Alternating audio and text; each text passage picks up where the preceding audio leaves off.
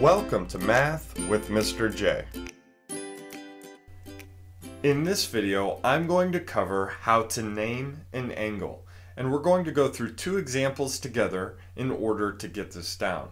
So let's jump right into number one here, and the first thing we need to do when naming an angle is find the vertex. And the vertex is where two lines or line segments meet in order to create the angle. Now the vertex is named by a letter. For number one, we have a G here corresponding to our vertex. So after we find the vertex, we need to find a point on each line segment or line that create the angle. So here we have a D.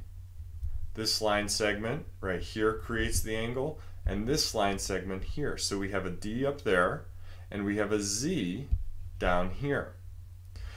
So once we have the points on our line segments and the vertex identified, we are able to name our angle. So I'm going to start here with a symbol that means angle, and now we start with one of our points. We're going to start with D. So we start with D here, we go down to our vertex G,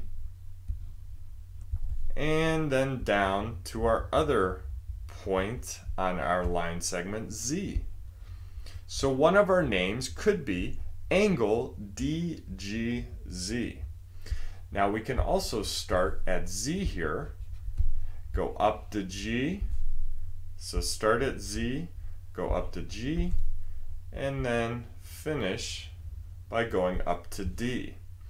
Now notice the order of our letters represents the order of how we're drawing that angle, and the vertex is always in the middle, always in the middle. So we could either do angle DGZ or angle ZGD. Now I'm going to give you a couple of examples that do not work. We cannot do angle GZD, because if we start at G and go down to Z and then up to D, that does not give us the angle that we're looking for. And we cannot do D, start at D, no, I'm sorry, start at G, go up to D, and then down to Z. So we cannot start at G, go to D, and then Z. The vertex needs to be in the middle. So let's go to number two here. Now this looks a little different. We have two lines that intersect in order to create angles. So let's take a look at A down here. We need to find angle PFG. So this tells us start at P, go to our vertex F, and end at point G here. So angle PFG would be right here, PFG. So our angle right here would be PFG. Now let's go to B. See if you can find angle GFA.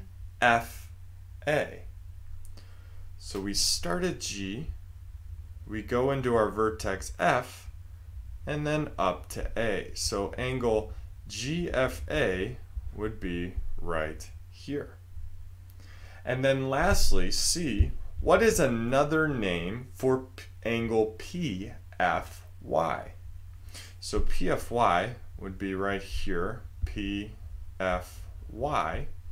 Another name, as long as we have the vertex in the middle, we could do YFP, angle YFP. Start up top here, FP. So there you have it. There's how to name an angle. We find 2 points on the lines or line segments, and we also find that vertex, and we always put the vertex, the letter for the vertex, in the middle of our name. Hopefully that helped. Thanks so much for watching.